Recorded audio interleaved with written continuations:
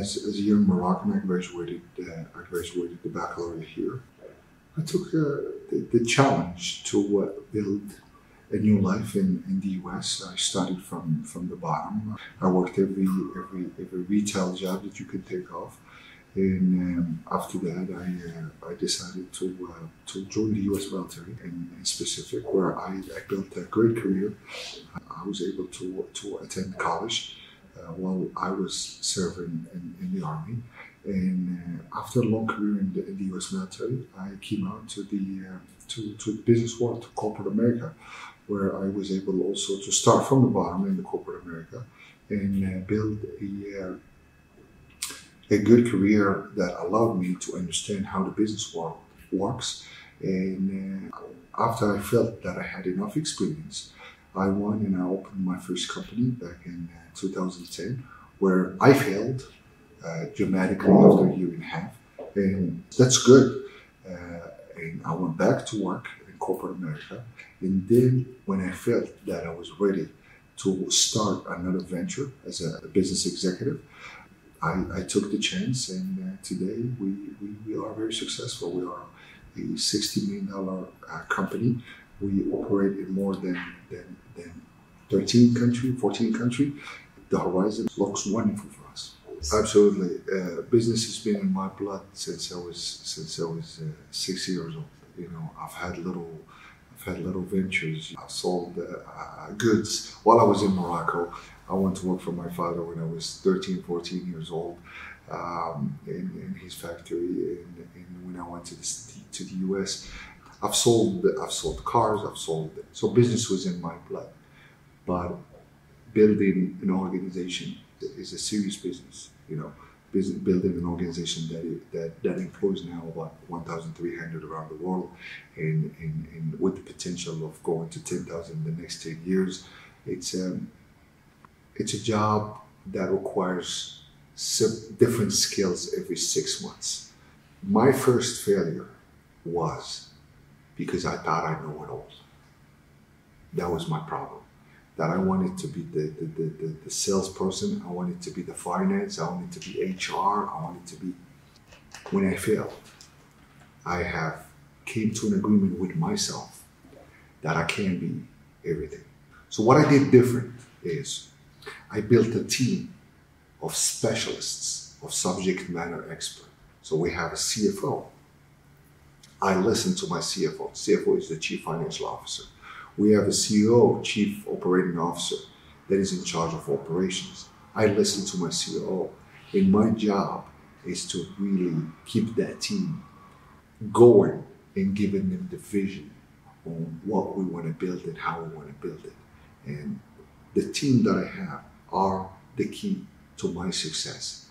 So working by yourself might help you the first couple of months, but after that, you have to build a team that is going to help you achieve your goals. So, as I said before, Morocco represents the new world of business. You know, I look at it. It's great atmosphere, great stability. Where I see a lot of American companies where I have spoken to many CEOs, many presidents of large groups in the US about my experience here, about our group experience here, and everybody is very happy to hear that and very curious to understand how they can set up their back offices here, as we have countries in Asia that have done this transition about 20 years ago, and I feel that Morocco can be the next in line to really attract American companies to come here because the infrastructure, the airport. I have my team in the US. Some folks fly from DC, some folks fly from Miami, 6 hours, 7 hours later, they're here in Casablanca. As soon as you get to Casablanca, there's trains connected everywhere to the kingdom. The country is connected. The greatest thing about it is just we're seeing progress. Progress is happening not by year, not by month, but actually by the hour. So I see Morocco is heading in the right sense, in the right path, to becoming a really good destination for businesses to come in and settle here. Now, with the education, especially the higher education, we are facing a challenge. Definitely, we are facing a challenge where the new graduates that we get, folks that graduates with their master's degree, they mostly academia. They have now have the skills to hit the ground running while you put them in a position. I've had several conversations where I've told people that are in charge of schools here, higher education schools, where I said, folks, we would love to get in partnership with these folks where we can help the Moroccan youth instead of having just classroom time, they need to have field time. The Farouk, we do put interns into the real test. We do test them with the real tasks. We do put them into the real projects so they can feel what it's like to use the skills that they have learned for a long time in their school. Absolutely. As I told many of the Moroccan government officials in Marrakesh, Morocco is becoming a great platform. All we have to do is much better communication.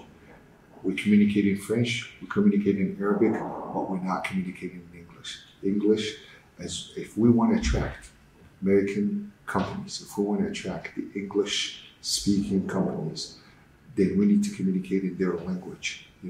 We need to facilitate their the knowledge that they need to know to come here to Morocco in English, because I can assure you, in the thousands, maybe the hundreds of thousands of business folks that I know, none of them speak French. The Americans, they speak English. They want the information in English. They would like to see it in English. Morocco now is doing a great job. The new administration that is in place, they really started some good programs that I think they will get the information to the right folks, to the right decision makers in the business world, in the private world, in the United States, to attract them to come over here. But I believe English is the way to communicate with the American companies that we want to bring here. Morocco is like a field that has not been cultivated yet, and there is a lot of avenues for the youth Moroccans to enter into the entrepreneurial world. I've had a conversation with a minister about one of the programs in Talaqa. This is really good projects that the youth, that the Moroccan entrepreneurs can take advantage of and really do the right thing and work very hard to build a business for themselves. So it is a great platform, I feel. Mind hard-working entrepreneur way. Very, very good question. I was very glad to hear His Majesty speak about foreign investment in the government's role to facilitate our journey here in Morocco. And when you see the top leader of the country gives great attention in his speech, it makes me feel really, really happy. It encourages us to put more efforts in creating more jobs here. We signed an agreement with with several ministries here in Morocco to create 3,000 jobs in the next 3 to 4 years. Our goal in the next 10 years to have at least about between 7,000 and 10,000 jobs. When I say 7 to 10,000 jobs means this is positions that we will employ master's degree holders, we will employ bachelor's degree holders, but they need to speak English. That's the goal. We're not interested in creating a low paying job. We're interested in creating mid-level to senior level paying positions, training the workforce to be able to operate on platforms that are worldwide. So that's what we're hoping for. Okay, now I'm going to ask you a question. How many cities in the world that you get to see the Atlantic and the Mediterranean at the same time? It's only Tangier, correct? Yes. So that's why I was fascinated with the geolocation of Tangier. And number two, you have to start somewhere, okay? And I felt that Tangier was welcoming us. The human capital that we found here was tremendous. So actually Tangier has that luxury where it is a small city, but it is a large city. So everybody knows everybody, but at the same time, there's a lot of good human capital that we can recruit from to support our teams, SBUs in the US.